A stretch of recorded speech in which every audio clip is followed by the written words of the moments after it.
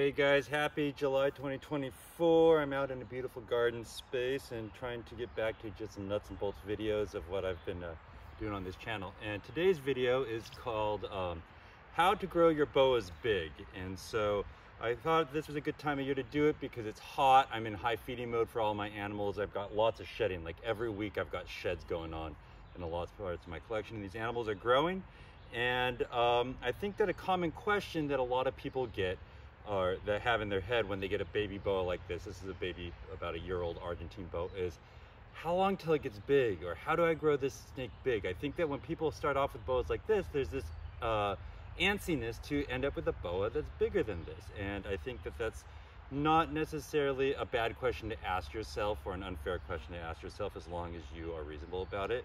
And the other thing I'll tell you is that there's a lot of pricelessness in a baby boa too, so just enjoy every stage of your boa. But today I'm going to talk about some things that you can do to grow your boas big if you want to do that.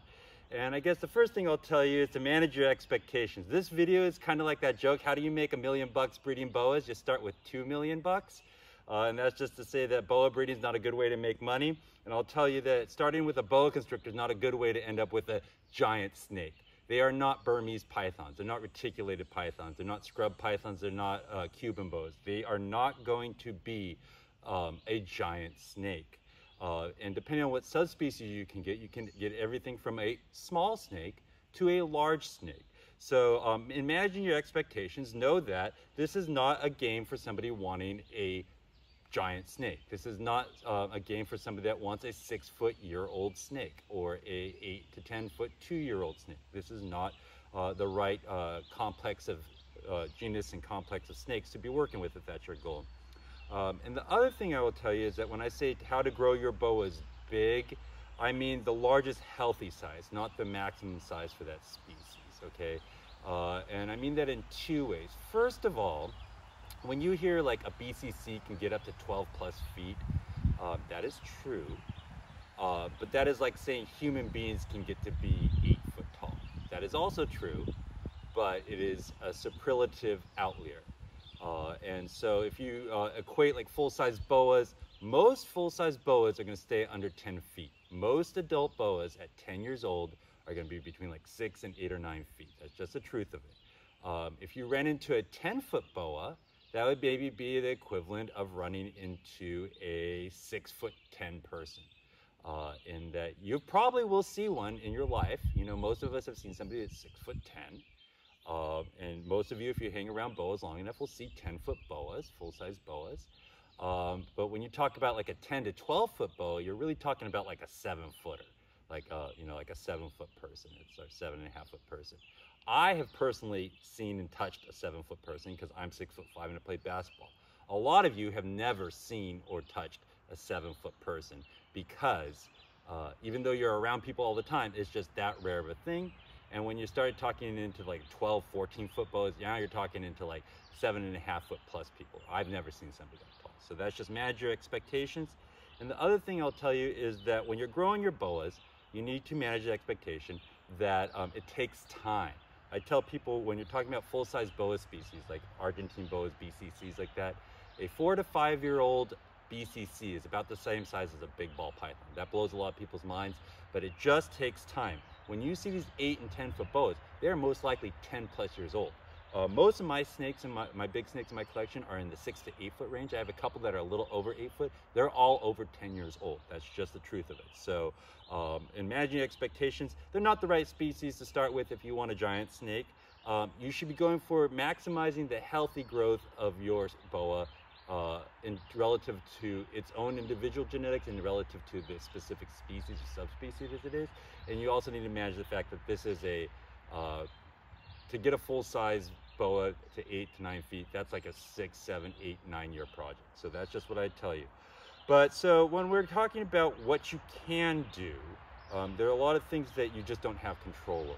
But there are about 3 things that I've identified that are things you can do to maximize the growth of your boas and get yourself from something like this at about a year old. This is Rita. She was produced by Mark Busby. She's a little baby 1-year-old Argentine boa. Mark Busby, True Exotics out of Boston, Mass. Let me just seal her up. But at 1 year old, You might be able to take yourself to this, maybe a little bigger, at 2.5 years old. This is about a 2.5-year-old Argentine boa. Her name is Weaver. She is produced by Frankie Morrissey. And what I will tell you is that the time between a newborn baby and like maybe another year from now, so time she's like 3.5 or so, is a really important proximal zone of development. And when we talk about proximal zones of development, a proximal zone is the space between what an animal is capable of doing and what it will do with additional scaffolding or support from you. It's an educational term originally, but I'm using it for animals. So if you had this snake and you just kind of fed it at an average rate, it would get to a certain size just on its own in that 1 to 3.5, 4-year area, because it's a high growth area. And what you could zone of their life, because that first few years really establishes how big they're going to get ultimately. What you can do in that proximal zone in the first 3 or 4 years of life is you can really try to do a couple of things to maximize its metabolism, maximize its growth. In politics is a term, early money is like yeast, it makes things rise. So in a campaign that has early fundraising will grow bigger. Early growth is lots of growth, is if you can get these boas a little bit bigger than their normal way in the first few years, they will ultimately be much bigger. So capitalizing and understanding that in the first 3 or 4 years of life, whatever you can do to maximize that growth, you'll be able to beget growth in length that will then create momentum for a larger, ultimately big snake. If you start trying to push the size of a snake when it's like 3 or 4 or 5, it's much harder to beget more growth. You're going to beget more obesity. So I just tell you that most of what you can do to affect their ultimate size is happening when they're young, okay? And you have a pretty limited control on what you can do to grow them big. But the two things that I would tell you can do is you can control their ambient low temperatures. And so if you think of a cage has a hot spot of say 90 degrees and then the cage goes down to ambient or just above ambient temperatures.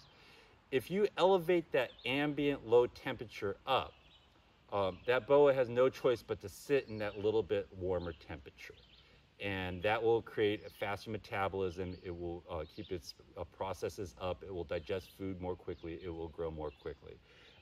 And so just again to give you an idea, I keep in northern New England. It's very cold a lot of the year. So I'd say at least 6 to 8 months of the year, my room temperature is no warmer than 70 or 72. And then I just rely on small hot spots. And those snakes will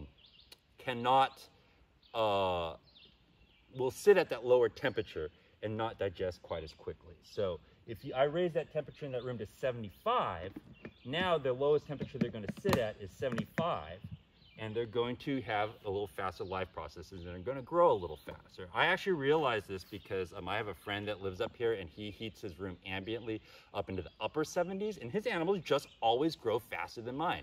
And I realize it's because when my animals are sitting at 70 degrees, his are sitting at 78 degrees, and they're just always humming along a little faster, and over the course of 1 to 3 years, that begets noticeable growth in that proximal zone. So I would tell you, I'm not telling you to raise the hot end. Very specifically, I'm telling you not to raise the hot end. That should still be around 90. Boas don't like it over like 92. They get miserable, okay? And I'm not telling you to bring that ambient low temperature up to 85 24 hours a day. I'm telling you that anything you can do to nudge that ambient temperature up, 75, 80, maybe low 80s for a portion of the day, but it should be coming up and down. That will increase the amount of growth over time. And you have to be kind of smart and conservative about it. You don't want to keep your boas at 80 or 85 all the time. They still have to have some breaks. But if you can say maybe your room, you keep it, instead of it being 70 to 72 degrees 6 to 8 months of the year, you're keeping it 75 to 78 degrees for 6 to 8 months of the year, you're going to get more growth out of those same animals. That's just the truth of it. And now I'm going to pull out a larger adult snake. This is an Argentine. This is Gossip. Her name is Gossip because she hisses every time I touch her, or she used to, it's not so much anymore. But Gossip is a 6-year-old, she's bigger than 6 feet, shorter than 7 feet, Argentine boa. And I would say that she is about average for that age. And I've been growing her as much as I can healthfully. So Gossip is gorgeous, and this is what you can expect in about 6 or 7 years. So other than capitalizing on the early years of life and raising the ambient low temperatures up, the only other thing I think you can really do to get lots of growth out of your animals is controlling food and food strategies. And have to be careful here. I'm not talking power feed. I am talking giving an amount of food and in a form that the boas will capitalize on for maximum growth. So I'm not talking bombing these animals so that they grow just obese and gargantuan, because maximum size for a species is not always the healthiest. I'm 6'5" and I have a lower life expectancy than somebody who's average heighted. So I'm not telling you to try to go big. But if you can feed those boas in the first 3 or 4 years, and you're feeding them and you're seeing them digest the food, and as soon as they're digesting the food and they're kind of back down, you feed them another animal or another prey item, you're going to get more growth than if you feed them, give them a 3-week break, and then feed them again. Both animals will end up healthy, but if you are feeding them when they need the food and not giving these huge breaks or light feeding them. If you're just actually feeding your snakes consistently, when you're seeing them digest the food, pass the bowel movement, and then feed them again, you're going to get more growth out of them. And the other thing, this is something I'll tell you, you need to go over to the YouTube channel for Ancient Reproductions, Bob Guerriere, and listen to his feeding strategies and metabolism type strategies. Is the form in which you offer the food is as important as how much food you offer. And what Bob will tell you is that feeding smaller items more frequently will keep the metabolism of your snake higher, allowing it to just hum along.